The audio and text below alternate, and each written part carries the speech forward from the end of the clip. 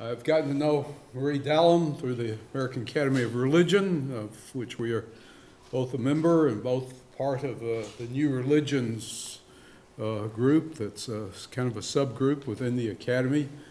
I was on the governing committee of that group for a while, and Marie became head of that group, and then I'm now rotated off of it, as happens. She continues as head of it. She comes to us from Oklahoma City. For all of you Texas fans, she's up at the University of Oklahoma.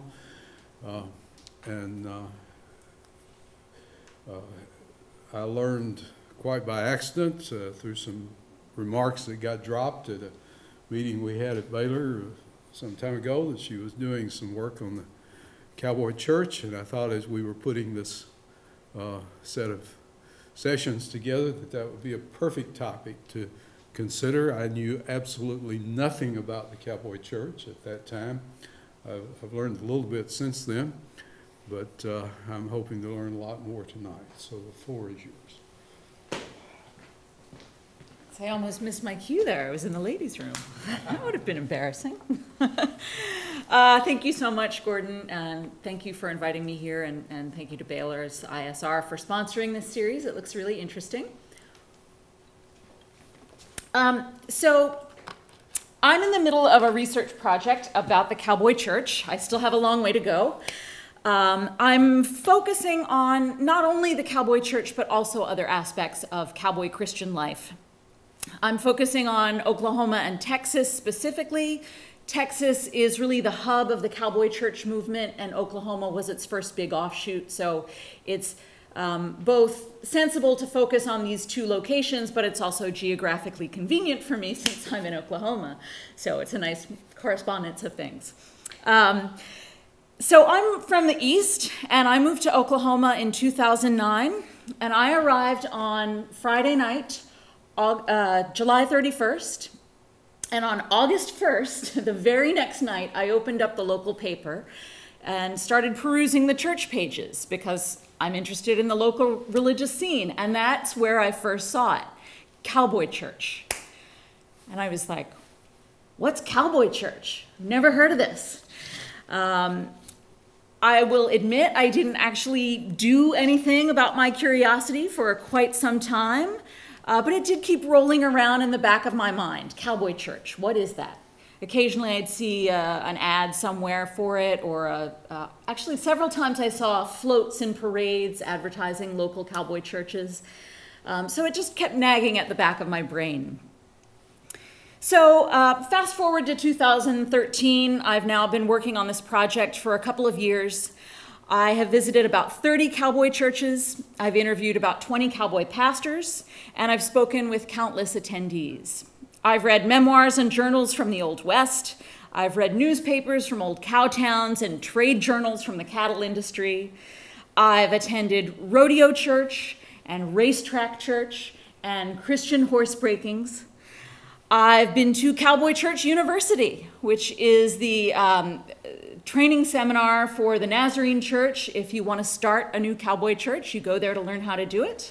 I've also been to Ranch House School, which is the basically the same thing, but for Baptists. And I've grown extremely fond of it all through this process. I really enjoy participating in all of these things, but I have to tell you, with all of this under my belt, I still get a little bit stumped on the question of what is the Cowboy Church? It's actually much more difficult to describe with accuracy than I had ever imagined, because the more I learn about it, the bigger it is, and just the more difficult it is to express in a tight little sentence. Now, many pastors, it turns out, describe it like this. It's just church. Some describe it as simply church in a particular style, church with a hook, church with a gimmick. One anonymous pastor said, "I am highly flexible and adaptive. I'll fly a hammer and sickle up above the church if I think it would reach somebody." Another popular preacher described the Cowboy Church idea as hokey and marketing and said he didn't want to do it when he was first asked. Yet another one said, If I started over again, I wouldn't put the Cowboy Church sign up. It's just church. But despite what they say, it's not just church. There's something much more to it that they're underestimating when they give me that kind of answer. And yet at the same time, I don't disagree with them. But what I've found is that breaking the question down into smaller sub-questions really helps me get at the answer in a much more accurate way. So that's what I want to talk to you about tonight. Some of the sub-questions I'm looking at as part of my bigger quest to understand what the Cowboy Church actually is. So, for example, one of my foundational questions in looking at this phenomenon, if this religious movement is meant to appeal to cowboys, or to be about cowboys, who is the cowboy today? And with just a little bit of exploration, I began to see that when any one of us hears the word cowboy, it doesn't necessarily bring the same image to mind. Our individual ideas of cowboy are based on where we were raised and how old we are and how much we know about history in the West, among many other factors. Many people in Texas are likely to distinguish between real cowboys and weekend cowboys. People on the East Coast are likely to tell you cowboys don't exist. In popular media, the image of the cowboy has undergone drastic transformations over the years, and what the media feeds to us also influences how we think about this. So, for example, if you're me, I'm in my 40s, I'm from the East Coast, my long-standing image of the cowboy was this. And this. The urban cowboy. Right? My idea of the cowboy was a man who drives a pickup truck in the city. On Saturday night, he puts on his dress boots and pressed jeans, and he goes to the bar to show off his two-step moves. Now, after I moved to New York City for college, my image of the cowboy began to include another variation. The gay urban cowboy. The cowboy in New York City was typically a gay man who performed a kind of hypermasculinity by dressing the part of the Western male. But for others, the cowboy looks more like this. He's a fiercely independent man of the unsettled West who lives by his own rules. A century and a half ago, you would have found him drinking hard liquor in a saloon where decent women were not allowed. He could even be an outlaw with guns hidden beneath his duster. And for some, this kind of cowboy is simply extinct, but for others, he actually has new, more modern incarnations. So, for example, this one. Another variation on this genre of cowboy is the good version rather than the outlaw. He has very similar characteristics of being a man of few words who's acutely aware of his surroundings. He's highly ethical, so he's the kind of man for whom a handshake is just as good or better than a written contract. For people whose mind harkens back to the 1940s and 50s, the cowboy may look like this. He's a man whose dress shirt bears fringe, right? He sits on a stoop, sweetly playing guitar, serenading the girl next door. In his spare time, this cowboy protects innocent children and upholds the law. Or maybe your image of the cowboy has to do with the man's relationship to animals. On the left is the soft-spoken yet rugged man who has a unique ability to communicate with horses. And that's a Christian horse whisperer up in Wyoming, there on the left. On the right is the rodeo cowboy who may compete at wrestling steers or who makes his living by riding bulls or otherwise dominating animals. And this is just to name a few of the many cowboy images. This confusing array of ideas about what the cowboy is the result of a century and a half of changing imagery. And often the newly emergent idea of the cowboy actually gets rolled into the old image rather than just replacing it, so it becomes a new sort of amalgamation. The reality of the cowboy profession has changed dramatically during this period, and the American populace has had ebbs and flows in its fascination with his lifestyle.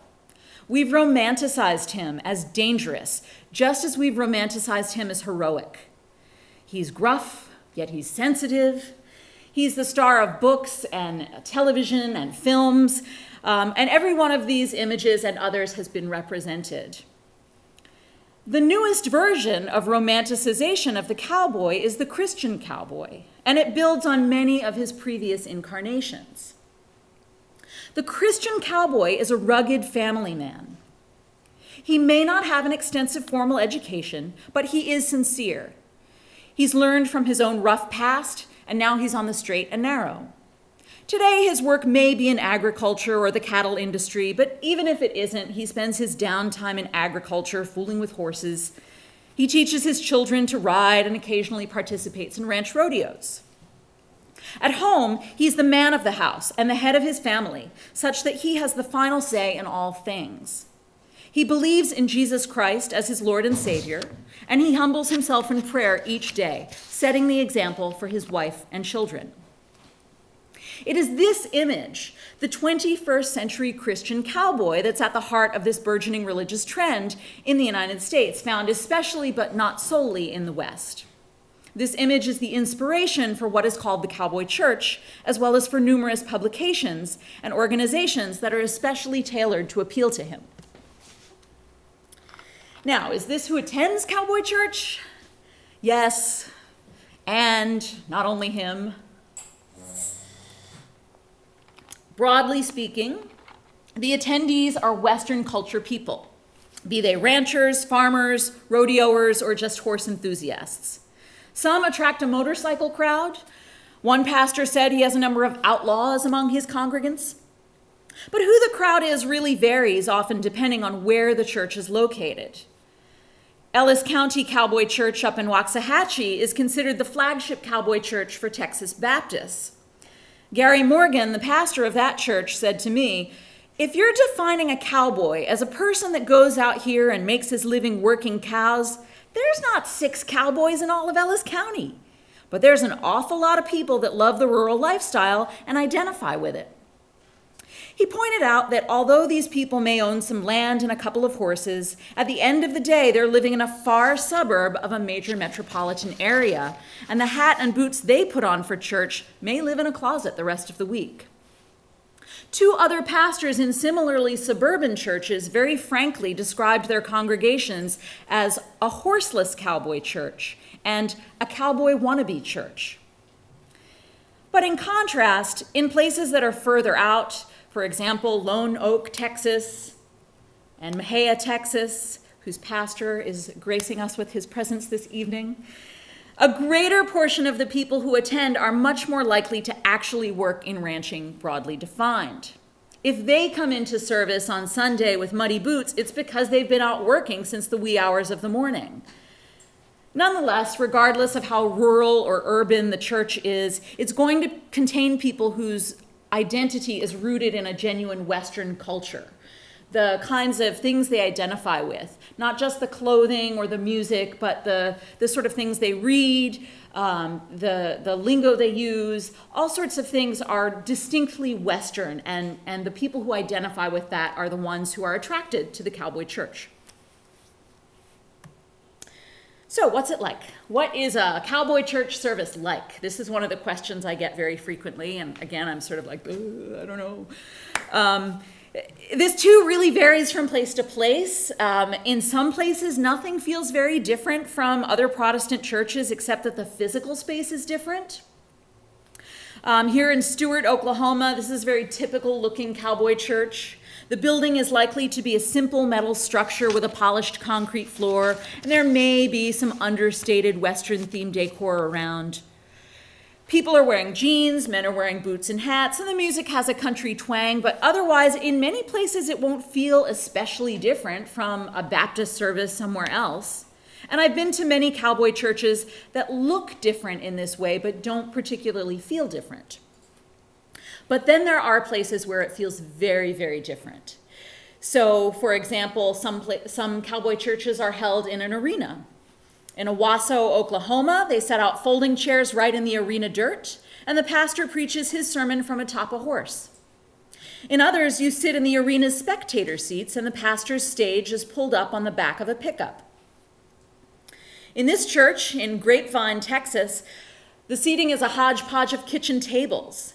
Instead of facing the pastor during the service, you face each other, and people are encouraged to sit with folks they haven't met before, which is tons of fun. So most cowboy churches have lively performance-oriented music, which is to say it's not your standard hymns and you're never expected to sing along. There's no choir. The best of them have a country western style band made up of members. Others have guest artists who rotate. The type of music is basically anything goes as long as it's arranged in a country western style.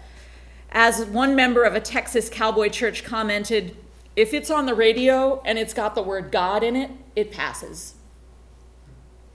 A cowboy church service will include a time for congregational greeting, which is not uncommon in many Christian churches, where people get up and greet each other during a pause in the service. Here it's often called something like the howdy. And it's an unusually extensive period in some cowboy churches, and it's very gregarious. I've been to 2 churches where it actually lasted 15 minutes, which is a really long time if you're there alone and you don't know anyone.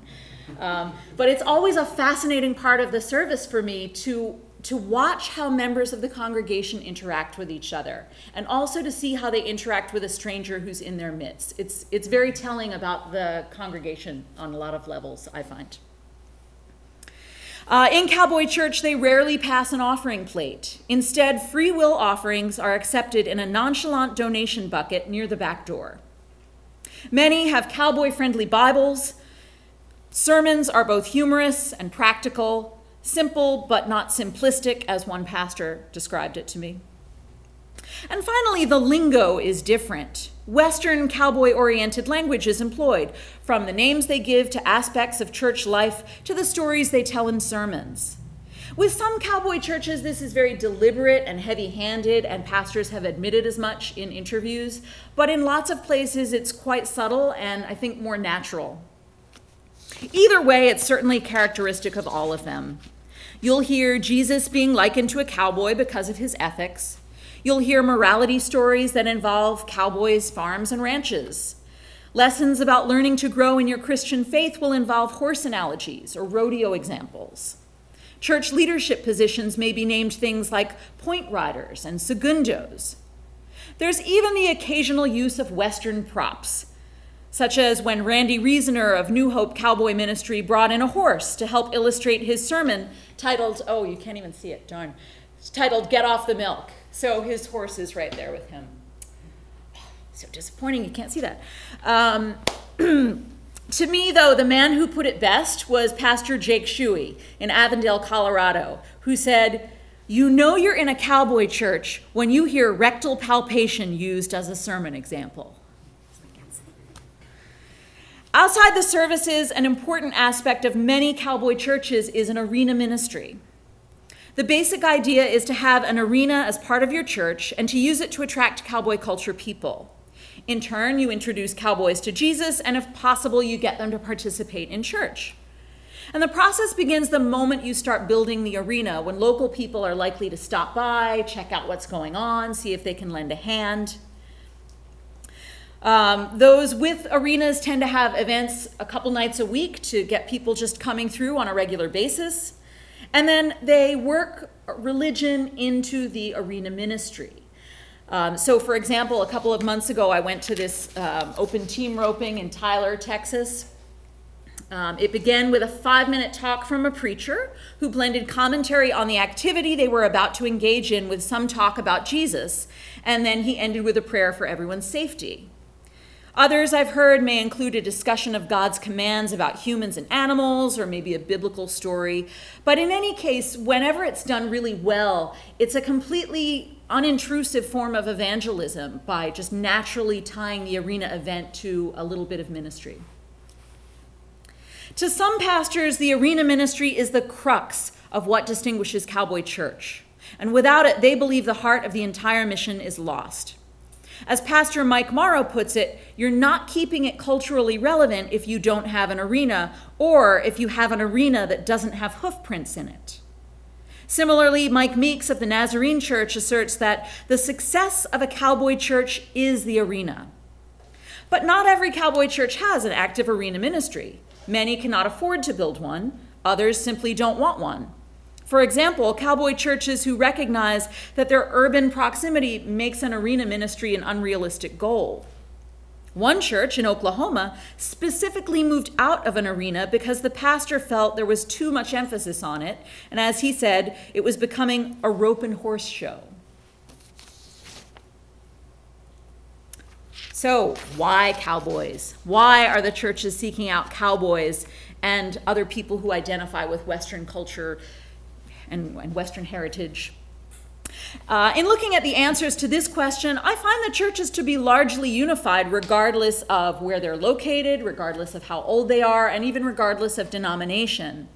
The pastors phrase it differently from each other, but essentially they're saying that they feel the real cowboy culture people is an audience that has been left out of other churches, or as some put it, left behind by Christianity.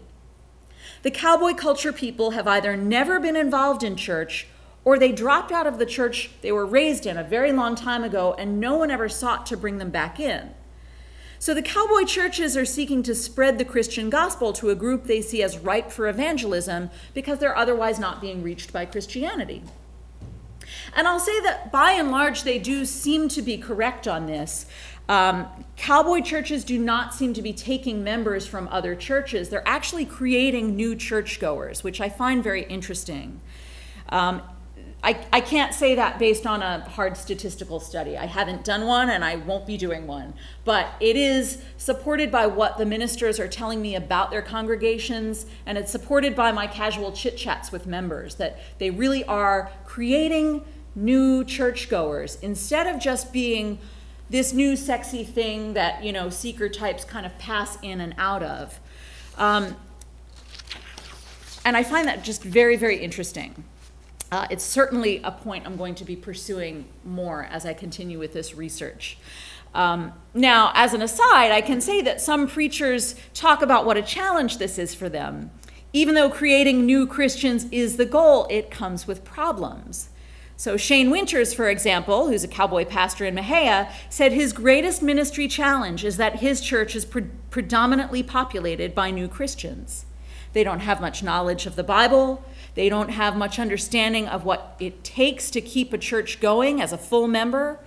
They haven't been surrounded by examples of people who have a maturity of Christian faith, who've kept that faith through good times and bad over the long term, and on and on. And he pointed out how unusual that is. A Christian congregation is usually made up of people in all different stages of a faith journey. And he's by no means the only pastor who's said this to me. So this is definitely something that sets the cowboy church apart from a sociological development perspective, is how many new churchgoers they have as their membership. For me, the question that follows, why, is the question of how. How are they doing it? How are they not only attracting cowboys, but also keeping them in the church? And there are several different things operative in this process. One is the arena ministry, which I've already spoken about. This attracts lots of people to church events, and of course, some small portion is going to become more involved in the church. And also, arena ministry may have a host of sub-ministries for particular rodeo sports or particular demographics within the church, and so that also functions to bring people in different ways. A second approach that addresses the how question is what the Baptist cowboy churches call the low barrier method. As Gary Morgan of Ellis County explains it, many rural people who work in manual labor find the average church to be uncomfortable. It's too fancy, it's too nice, it's too stiff. The formality of regular church becomes a barrier to those people. Hence, Cowboy Church attempts to lower the barrier. This includes many of the service features I've already referred to, such as no offering, no expectation to sing along, casual attire, no public altar call. It also includes making the Bible an accessible text and not making assumptions about what people may or may not know about its content. The cowboy churches that are not Baptist are essentially taking this same approach, though they don't all use this specific lingo. And then the third major way that churches are working to attract and keep the cowboy has to do with gender, more specifically making church a masculine space. The impetus for this is various studies from the 1980s and 1990s, which found that in the past century, the mainstream Protestant church has become an uncomfortable environment for men, visually, structurally, and in ethos. And that's why women are typically the dominant members of Protestant churches today. So in contrast, the Cowboy church puts men front and center. The physical space is intentionally rough, without frills. Men and men alone are eligible to hold the top leadership positions: pastors, elders, lay pastors. Now, the studies I referred to actually don't indicate clear solutions to men's lack of church involvement. They really just identify the problem. So the idea that these attributes will keep men in the church long term are relatively experimental, and we don't yet know how it's going to play out. Also relevant to the gender issue is that, generally speaking, for Western culture heritage people, there's an emphasis on men as leaders of the family. So the churches believe that if you can keep the father in the church, then you've also got the women coming and then the children coming. And so that's another reason that they focus on men. Now, a great number of Cowboy churches are completely unaffiliated. They're independent, not attached to a denomination, and their approach may involve any number of different things. And even these things I've listed, certainly there are exceptions within the general scope of Cowboy churches. But these three things, the arena ministry, the low barrier method, and the masculine focus, is where I find the most commonality among all of the Cowboy churches, as well as the fact that they're trying to reach those who are not attending church, who they often refer to as unchurched unbelievers. Another question I've been pursuing as part of the larger project is where it all comes from. So, in other words, what's the history of the Cowboy church? Tracing the history of the Cowboy church is this really imprecise art, if I can call it that. It's kind of a puzzle because I found that cowboys are really not good at keeping track of their own history.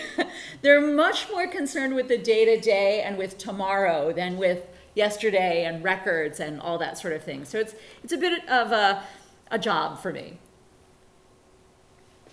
I've come to think of three periods of Cowboy history, as I've outlined here. The short history that goes back about 30 years. Then there's a century of medium history, and then the post-Civil War era to around 1900 is the long history. But I'm still thinking on this, so this may change a little bit.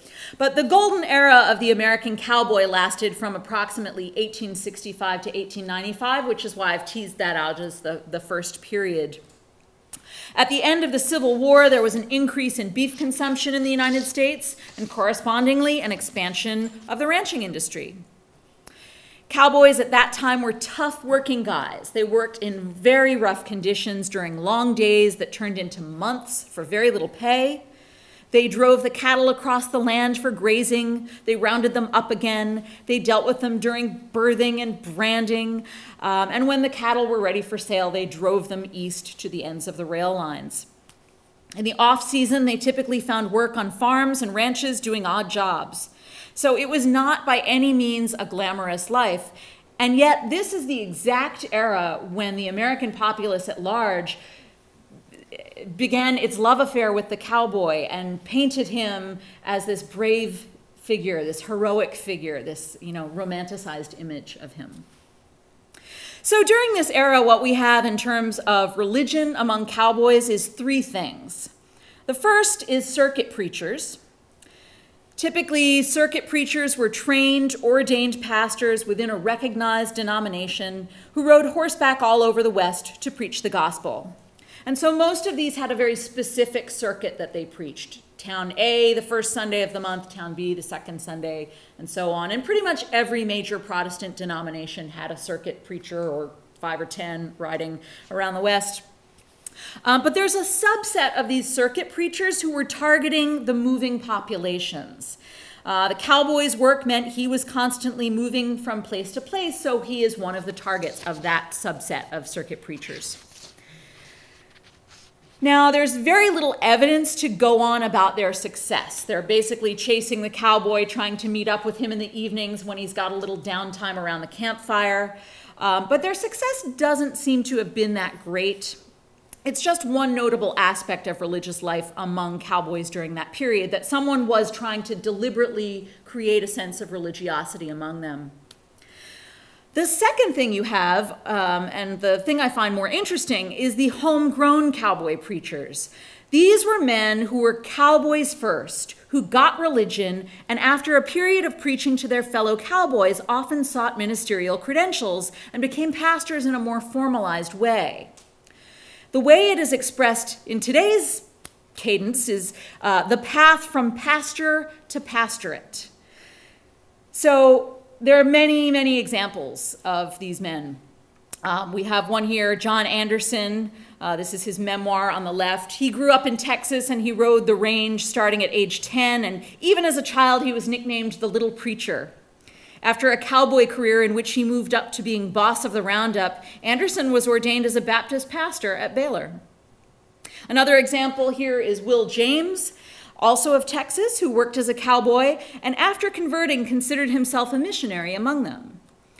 James was very critical of the intrusive circuit preachers who came through. In his 1893 memoir, he wrote, "It's certainly quite amusing to see a little six-bit fellow start out to slinging slang from the pulpit, posing as a cowboy preacher. He usually procures a 10-ounce hat with a leather band, a pair of high-heeled boots, and then he's sailing. I met one such, and in conversation with him, found to my astonishment and disgust that he had never been on a regular cow ranch in his life. He didn't know the first letter in the cowman's alphabet." So again, although we can't measure success even among these homegrown cowboy preachers, there is some evidence to indicate they were a little bit more welcomed in the cowboy community than the outsider circuit preachers were. And I think that's a situation that relates a lot to what we see today happening in the cowboy churches. The third aspect of cowboy religion during this period was the cowboy camp meeting. These were religious revivals set up on the frontier. People would camp at the meeting for a week or two and participate in social activities which centered around religion. There were a number of these around, but the biggest and most well-known was Bloy's cowboy camp meeting near Fort Davis, Texas. William Bloys, a Presbyterian minister, moved to Texas in 1880 and preached on ranches, in saloons, and in gambling dens. He started the multi-denominational camp meeting in 1890 so that, quote, "there could be a place for the cowboys and the ranch people to meet together and worship the Lord." It was a deliberate effort to create a sense of Christian religion among frontier people, especially those who lived in very rural areas who would be unlikely to hitch up a wagon and go to a Sunday service, even if there was one in close range. So the event was called a cowboy camp meeting, even though its population always included much more than that. Centrally located at Bloys was the prayer tree, where men would meet for daily prayer. Historian Joe Evans wrote that the prayer tree is the spiritual powerhouse for the camp meetings. Scores of old, hard, sinful cowboys have found the Lord under the prayer tree. The cowboys have named this tree their spiritual hitching post. Bloys became such a popular meeting that eventually they began satellite meetings in other states. And most of those eventually fizzled out, but the original Bloys continues on to this day with an annual cowboy camp meeting in the Davis Mountains. So that's Act 1 of cowboy church history. These are clear examples of religion targeting cowboys, even though in many cases it probably reached a wider audience, especially with the camp meetings. The middle period of cowboy church history begins on the tail end of this, so 1895, 1900, give or take. And one aspect of cowboy Christianity during this period was the continuation of the itinerant cowboy pastor. This included many men who had genuine roots in Western culture and who had some theological training and who found work traveling from place to place as cowboy preachers. But the difference was that by the 1900s, there's no longer a migrating population for them to seek out or to travel with. So the new incarnation of the cowboy preacher at this point becomes the guest speaker. There are many examples of these men. So for example, we see here Leonard Eilers. He attracted crowds with his sermons titled God and the Rancher and Christ and the Cowboy. Others included Bill Durbin, a cowboy preacher whose wife and son took part in his traveling music-oriented service, and Jay Kellogg, a cowboy evangelist who guest preached at Angelus Temple in Los Angeles in the 1930s. We can't know who these cowboy preachers were really reaching with their message, but it seems likely they would most often have been an entertaining religious distraction for people who had an affinity for Western culture, but who were otherwise involved in mainstream Protestant churches. It doesn't appear they were really reaching a genuine cowboy audience, nor were they necessarily trying to. Their existence corresponds with the pop culture fascination with the pure-hearted singing cowboy, and I don't think that's a coincidence. As an extension of this, also during this period was a radio show hosted by songwriter Stuart Hamblin called The Cowboy Church of the Air. It began in 1940 and went on and off the air a couple of times during the ensuing decades, and it was nationally syndicated. The content of the show was music and Western-themed stories that were religiously oriented. And so just as with the cowboy preachers moving to the urban settings and playing up cowboy values, this show popularized an ideal version of Western culture for the masses and added a religious element. At the tail end of this period, and perhaps acting as a catalyst for the third phase of cowboy church history, was the emergence of the rodeo church. Two organizations that began in the early 1970s were important for this. One that we see here, Cowboys for Christ, founded by Ted Presley in 1970. The other was Fellowship of Christian Cowboys, a 1973 offshoot of the Fellowship of Christian Athletes. Both groups sponsored church services at rodeo events and also published newspapers, and both are still very active today. Neither group invented rodeo church, but they regularized it from being a random and occasional event. By creating a constancy of religious culture tied in with rodeo events, I believe it set the stage for the modern era when people began to establish more permanent cowboy churches, some of which even grew directly out of rodeo ministries. Now, the exact moment that the modern cowboy church movement began is surprisingly hard to pinpoint, considering it wasn't that long ago, but it continues to vex me. What is clear is that there was a bubble of churches that began in Texas in the 1990s, all independent of each other, each calling itself a cowboy church. It's also clear that in the early 2000s, the idea caught on like wildfire, and since that time, there's been explosive growth. Today, there are hundreds of cowboy churches in Texas alone. Baptists have at least 2 organizations entirely committed to fostering them. The Nazarenes have an active cowboy church planting network. The Assemblies of God have a number of cowboy churches and have expressed interest in pursuing it with greater vigor. And there are even a handful of Seventh-day Adventist ones.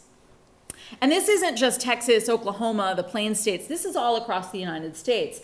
There are cowboy churches in at least 20 states, and there are Christian cowboy organizations in every state and in Canada and in several European countries as well. Many different cowboy churches claim to be the first one. And while there is probably a real answer to that question, it also probably doesn't make much difference. But I like to acknowledge a few moments on the historic timeline that are early notables. So, for example, here we see Billy Bob's Bar in Texas, if anyone's been there. No? Yes. Okay, all right, we've all been there. I've been there. In January 1986, a cowboy church was started in Billy Bob's Bar with rodeoer Jeff Copenhaver as the pastor. Copenhaver did not consider himself a preacher, and what began as a temporary stint in their bull riding arena as part of a rodeo turned into a regular weekly service that lasted there for 2 years and spurred several friendly copycat churches in other places. Another moment, the Cowboy Church of Henrietta, Texas, first began meeting in a sale barn in 1993. A core group met twice a month with several men rotating duties as preacher. By 1997, they had their own building, a settled pastor, and a congregation that was quickly outgrowing the new space. They celebrated their 20th anniversary earlier this year, and they're also noteworthy for being the designers of the kneeling cowboy image. This is the original kneeling cowboy image that you see here. And if you go to Henrietta, it's actually way up on a hill so that you can see it as you're driving. At night, there's lights shining on it. It's quite lovely. Shepherd's Valley, an Assemblies of God Cowboy church, began in 1997 in a Benbrook, Texas arena. Today, you can find about 700 people attending their 2 Sunday morning services, and tens of thousands more watch their weekly Cowboy Church television show broadcast on RFD-TV. And many give most of the credit for the modern movement to Ron Nolan, a former church planter for the Texas Baptists, who got the idea to create a worship space for local cowboy types in the Expo Center in Waxahachie in 2000. 64 people attended his first service. 311 attended the second one. Can't even imagine. This church grew so quickly that Nolan realized there was an exciting mission opportunity among this group of relatively unchurched people. Nolan moved on to plant other cowboy churches in Texas, facilitating their start and always handing off leadership as soon as a permanent pastor could be found. Nolan is usually credited with creating the low barrier method, which was influenced by Lee Strobel's book about bringing religion to unchurched Mary and Harry. He is also among the initial designers of the Baptist training seminar offered to anyone interested in starting a new cowboy church, which is now offered several times a year. And I attended one of these this past summer, and there were nearly 1,000 people attending it with me, to give you some idea of the interest. And while all of these are notable moments, there are many other cowboy churches that began anywhere from the mid to late 1980s to the late 1990s, and who don't really care whether anyone notices them or not, or says they were the first or one of the first. They're not concerned with their place in the cowboy church history. I can tell you, actually, I've found several other cowboy churches going back as early as the 1970s in Florida, in California, and in Colorado. And none of those appear to be genealogically linked with the modern cowboy church movement, but it sort of emphasizes to me the point that it really doesn't matter who was first. There's probably always someone who was before you. And that brings us to today. So last year, I mapped and color-coded all the cowboy churches I could locate in Texas and Oklahoma. I'm not a high-tech girl. I'm kind of a pen and paper girl, so I'm also like a paper maps with push pins girl. I wish this image were better.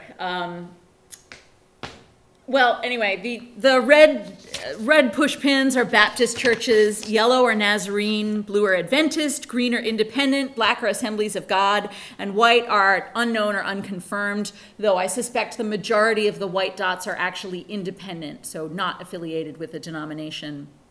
I'm positive this map is incomplete. Many churches are really difficult to locate. Some open and close their doors before I even know they exist. But really, if they don't have an affiliation with a denomination or a web presence, they're pretty difficult to find unless you happen to drive by. And gosh, there are so many red dots on that map, but they're not really jumping out. The Baptists really are more than the white dots, but what I'm seeing are the white ones. Anyway, so to wrap up, I'd like to offer 4 thoughts about challenges I anticipate the cowboy church will have to grapple with if they want to continue forward as a thriving religious movement. And I list these 4 points in no particular order. One challenge is the possibility of becoming so popular that their target audience is marginalized within the church. That is, if more non-cowboy culture people start attending than genuine cowboy culture people, it's really going to change the feel of it. This is more likely to happen in certain geographic areas, and some pastors are already talking about it. Pastor Mike Morrow in Tyler, for example, says this dynamic has been a real challenge for him for about 5 years, as seeker types increasingly find his church appealing. The only way he actively combats it is to make sure those members are not allowed to change the structure or the mission. Keeping it cowboy, he says, is one of his greatest challenges these days. I suspect that many cowboy churches will have to confront this issue, and so it's something they may need to consider with greater depth or maybe an action plan. Second is tension over denominational affiliation, which I found brewing in different ways among Baptist affiliates, Nazarene affiliates, and unaffiliated Cowboy churches. Many pastors of denominational Cowboy churches have said to me they're really not interested in denominationalism. Some have said their only reason for formal affiliation is to gain tax-exempt status. One said he affiliated with Baptists technically, quote, "but I told him I don't agree with a lot of what they represent." By my estimate, about 30% of Cowboy churches are totally independent, which means they operate without a system of external checks and balances. This could lead to creative theology, improprieties with money, and many other dangers, though I don't really mean to suggest that just because you're in a denomination, you're immune to such problems. Related to this is what Pastor Gary Morgan described as the issue of the shallow pulpit, which is to say his concern about pastors who have no formal theological training and thus may have limited ministerial skills. Morgan commented that some Cowboy pastors, quote, "are not good communicators and their messages lack depth. They have wrongly gotten the impression that simple means shallow, and there's a difference." So going forward, I think it would behoove Cowboy churches to think about some kind of affiliation that would help them maintain organizational integrity, even if it means breaking away from denominations to start something entirely separate. And I will add that some Cowboy pastors themselves are talking about this, so it's not just my crazy idea as an outsider looking in. A third challenge for the future is the potential for hypocrisy, especially in the area of morality. Most Cowboy churches operate on the premise that all humans are sinful and that what we need to focus on foremost is getting right with God, and then God will nurture us on the path to becoming less sinful people. So for those who prefer the technical terms, that means they emphasize justification first and sanctification as a secondary ongoing process. And so ideally, that means Cowboy Church is going to contain many people who might be considered sinful in some way. And the goal, of course, is to accept people at whatever stage they're in. But, of course, this isn't actually easy. Cowboy churches open themselves up to contradiction when they determine that certain types of sinful behavior are okay for members to have, while other types of sinful behavior are less acceptable. So as an example, I've heard two different Cowboy pastors speak about what happens when a woman attends church wearing some sort of clothing that's quite revealing. One pastor said, "If you come around here on a Thursday night, it'll burn your eyeballs out what some of these girls come up here wearing." But his perspective is, you welcome that woman just like everyone else. You encourage her to keep attending, and you trust that as she grows in her faith, God will help her begin to change how she presents herself. And that is Cowboy Church. But the second pastor said something different. He said, what you do is you keep a few sweaters and jackets around, and when she comes in for service, you have someone offer her one. I consider that second pastor's approach a little bit theologically problematic based on the ideal of the Cowboy Church. And based on what I've seen and heard in my visits and interviews, hypocritical stances about certain types of sin are not uncommon. And fourth, there are going to be challenges related to gender. Clearly, these churches are on to something about how to attract men to church. They definitely have a higher proportion of men actively engaged in church. And they are correct that some research shows children are more likely to become involved in church when their father is actively engaged. But there are other studies that indicate women will leave a church when they don't perceive it as a place that offers them opportunities for leadership and a voice. The fact that their husband wants them to attend is not necessarily going to be enough for them to stay for the long term.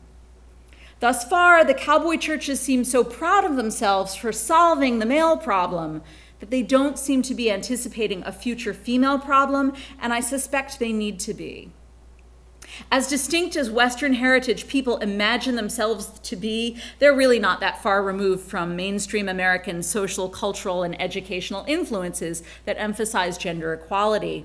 So I anticipate that if the church wants to remain relevant for the long term, it will need a plan to deal with these issues and not just a Bible passage. And that leads me to my final thought. Perhaps most telling is that many Cowboy pastors do not actually believe there's a biblical basis for denying women positions of religious leadership.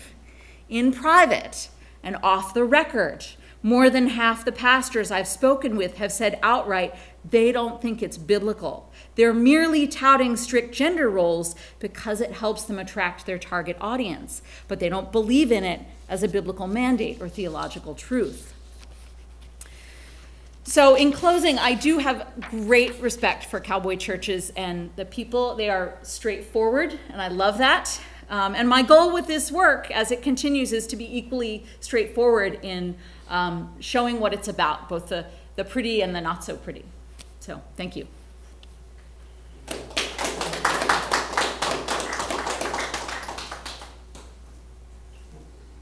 Questions, comments? I have one. Have you done anything comparing the decline of traditional churches in, like, say, a community where a Cowboy church is growing?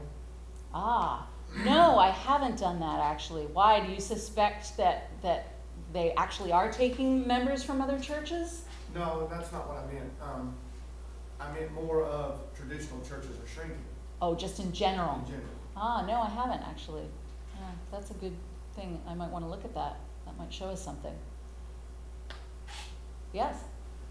This was fascinating to me. I hadn't been aware of the denominational linkages of so many of these churches. Have you found that within particular communities, among the Baptist churches, among Nazarene, among Pentecostal churches, if there's anything in the way of commonalities of liturgy or of service or even theology or Calvinist theology or Arminian or evangelical or whatever, or is it just kind of... It's really all across the board. I wouldn't say it's free form necessarily. I mean, some places it's a little free form. Do certain things prevail, or are these largely evangelical churches? They are largely evangelical. I think what unites them is more like sociological approaches. So it's more in the doing and the how-to than in the theology that they're united.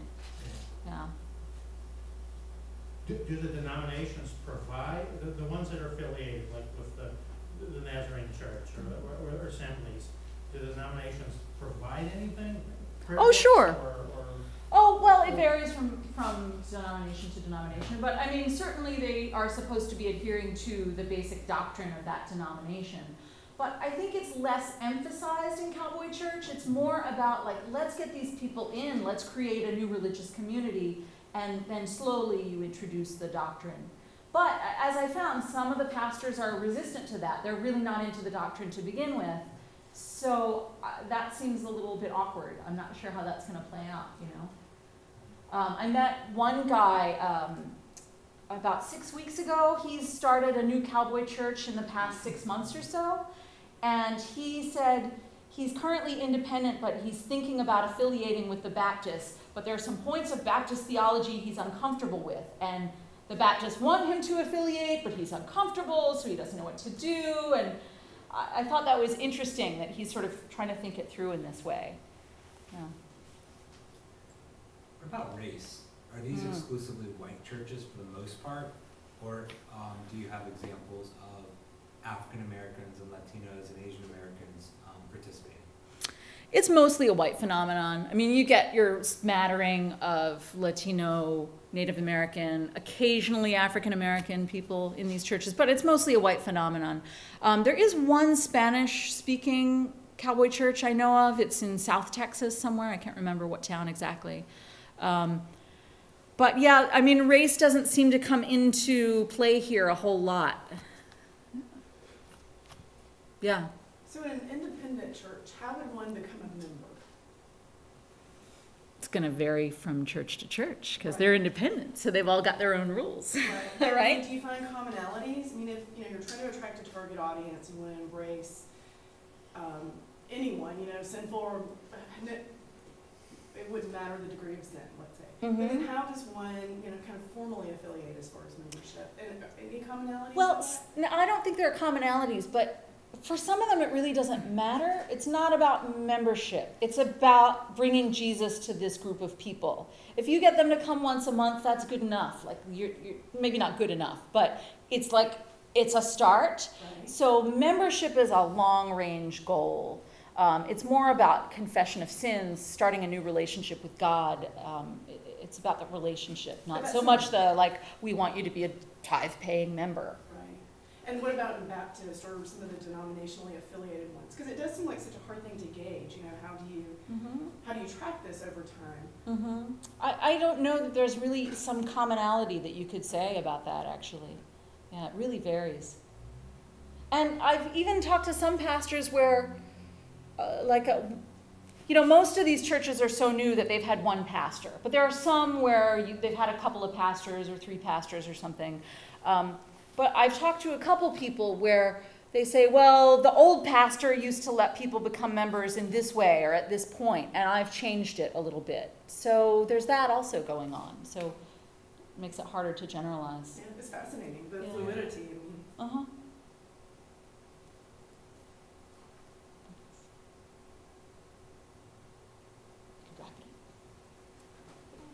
Thanks for coming. Yeah. No, this is fascinating. I was the ad from the newspaper from Los Angeles. Yep. I know that church. Oh, you do? I've been by, it's the University Bible Church right on Wilshire. And the university that it's by is UCLA. That's just a couple of blocks from UCLA. That is one of the wealthiest areas. That's Westwood. That's one of the wealthiest areas in all of Los Angeles. Huh. And was it like in the 30s or 20s? Oh yeah. Okay. Yeah, that was it's right across the street is a huge Jewish synagogue. It would hold 1,000 people, and this is a fairly large church, but. Or the other gentleman I mentioned who preached at Angelus Temple. I mean, that's a major temple that's had books written about it. That's so one of the first mega churches. Yeah, yeah. That's over in Hollywood, some distance away. But this cowboy theme, the preaching cowboy kind of thing was very popular back in the 50s. There were a number of, and mostly entertainers who had turned preacher, but who could sing. There was a guy named Slim, was it? That was very popular. I remember seeing advertisements for him with the big white hat and a kerchief at the side of his neck and the like. It's fascinating. But it is also within the evangelical movement, very much like the movements to build Goth churches and deal with other subcultures that are getting neglected by right. And I really see it as a movement. I think it's a movement. People question me for using that term, but I do. I think it's organized and widespread and moving forward. Well, it certainly fits classic definitions of social movement. Yeah, absolutely. In that real sense, and given the population explosion, it's still got a growing edge to it.